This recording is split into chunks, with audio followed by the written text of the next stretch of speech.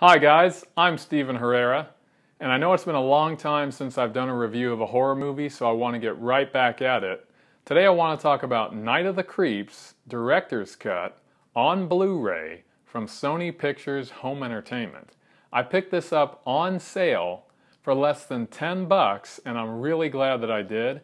This is one of those excellent horror movies from the 1980s. It's about an alien experiment that goes awry and crashes into planet Earth in 1959, infecting a young college student.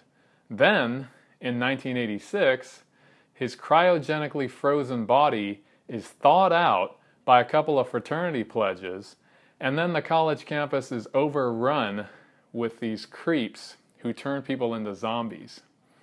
I like this movie for three reasons. One, because it combines several different genres into one movie. You've got the 1950s alien invasion element, you've got zombies, and you've got the creature feature. You've got these creepy crawlies called the creeps.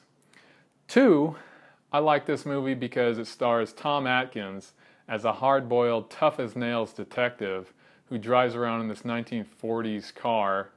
It's really cool. He's kind of like a film noir detective. You might remember him from Creepshow. He played the father in the bookend story of that movie. Third, I like this movie because it features Dick Miller, the B-movie actor, and I'm really happy that they factored him into this movie. He's playing a police armorer in the story. It's really funny. I think you'll like that part of it.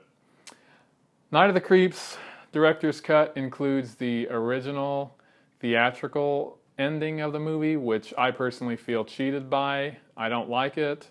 I think the Director's Cut ending is much better and it gives you a much more satisfying feeling at the end of the story.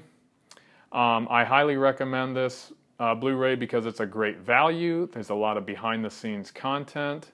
You've got several featurettes, including one with Tom Atkins talking about his acting career, which is wonderful. You also get the original theatrical trailer, so it's just jam-packed with extra features. I highly recommend this. Go ahead and fire up your Blu-ray player and say, "Thrill me."